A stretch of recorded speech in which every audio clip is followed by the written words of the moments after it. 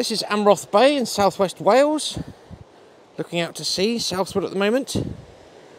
What can we see? There's the sea, there is a wave cut platform, and there's the cliff face. Interbedded sandstones and shales, Carboniferous and aged. Very high cliff. This block of rock here has fallen down like that. It's about the height of a house. But look, as they get older, they topple more, and eventually the powers of the sea erode them to be more rounded. Let's look at the beach. Quite large pebbles, boulders even down there, sorry, are about 1 metre diameter, and the contour of the beach comes along and then goes up steeply to this bank here. So look at the pebbles, incredibly rounded, washed around by the waves.